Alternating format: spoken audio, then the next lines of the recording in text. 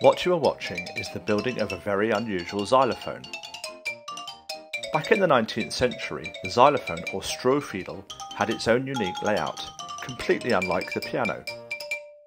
We don't know where fiddle comes from, but the notes were laid on beds of straw.